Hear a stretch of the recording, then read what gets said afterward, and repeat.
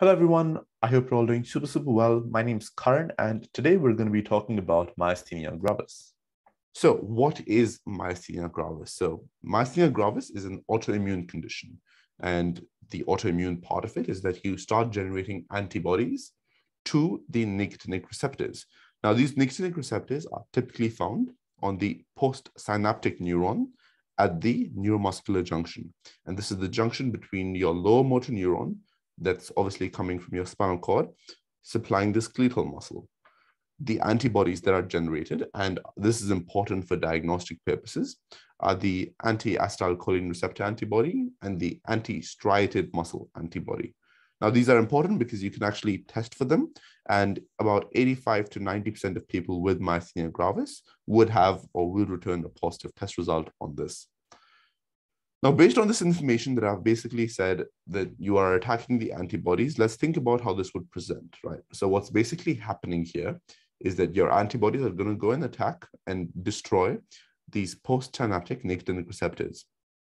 What this means is that you are not going to be generating the same levels of responses, which means that even though you might have acetylcholine, it's not going to be producing the same effects.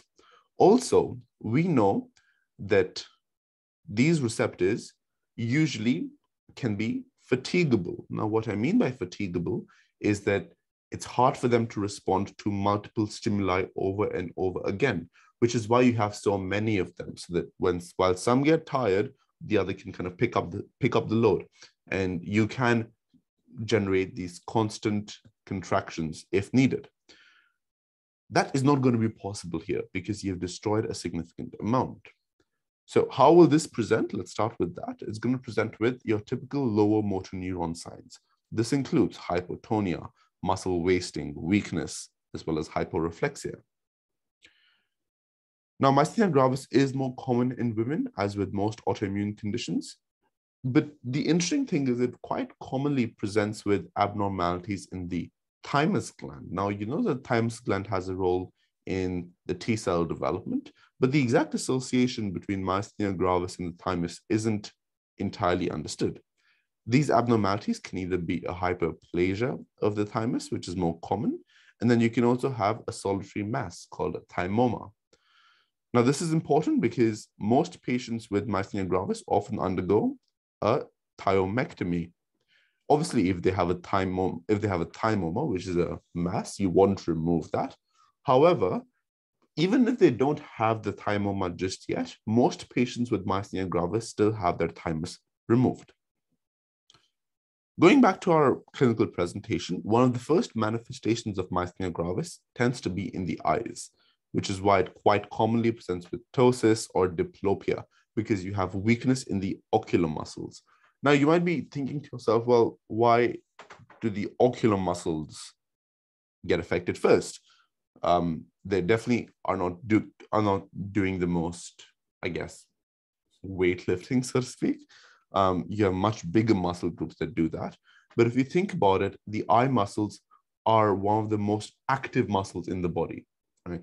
And myasthenia gravis isn't about kind of strength of contraction, but frequency of contraction and that fatigability that I talked about earlier. So with your ocular muscles, which are almost always moving, that's where you're going to have your first presentation. And as you can imagine, if you have one side of the eye whose ocular muscles are fatiguing before the other, one eye is going to lag behind or not be completely coordinated in its movements. And that's going to present with ptosis or drooping or diplopia, because now the eyes aren't angled correctly, so you might have double vision.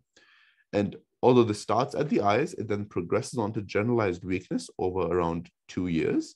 And at this point, many patients might have difficulty standing up, walking, and that's when you have kind of muscle weakness everywhere else.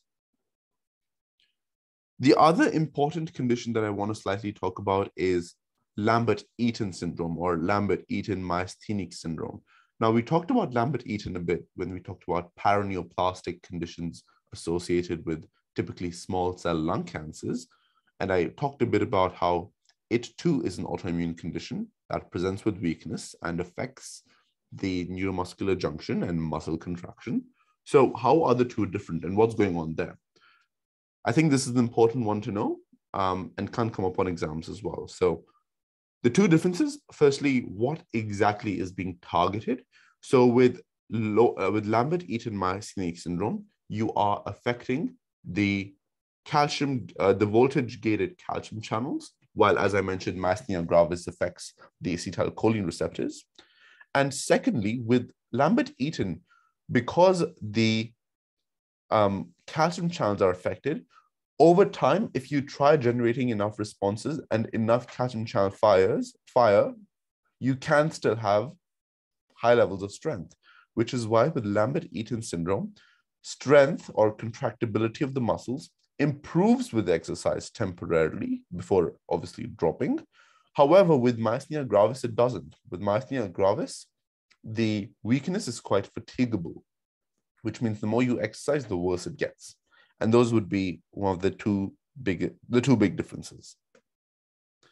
In terms of investigations, I talked about how testing for antibodies is really, really important. And I think this is the one investigation you should never forget for myasthenia gravis if you suspect it. And the two antibodies, as I mentioned, are the anti-acetylcholine receptor antibody and the anti-striated muscle antibody. And 85 to 90% of patients have a positive antibody test.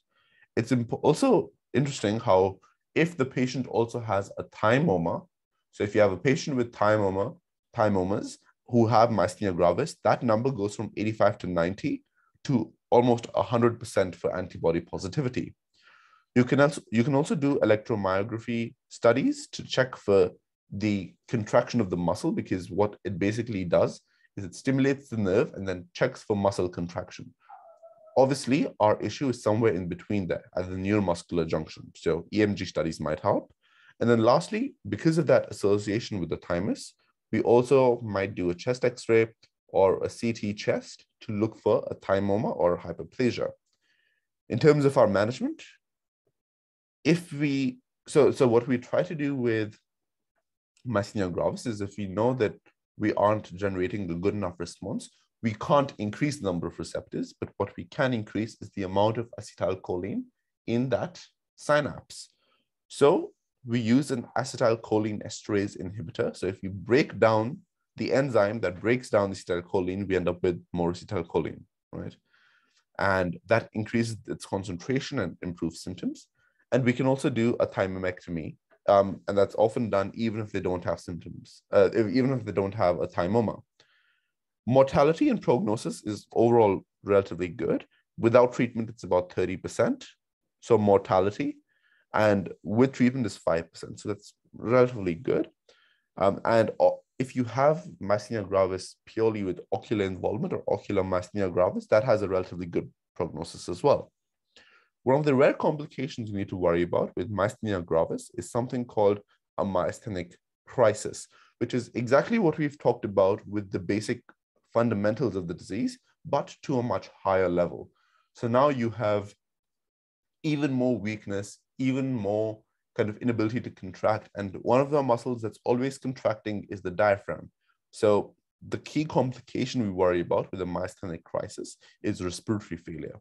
And we treat that with IVIGs because, again, it's autoimmune mediated, plasma electrophoresis to help filter out those antibodies, and early respiratory support. This can be either by close monitoring, early intubations, as well as tracheostomies if nothing else helps. And that's all we had for myasthenia gravis. I hope that helped. As always, if you have any questions, please feel free to get in touch. I'm more than happy to answer any questions you guys may have. And as always, please look after yourself and please look after your loved ones.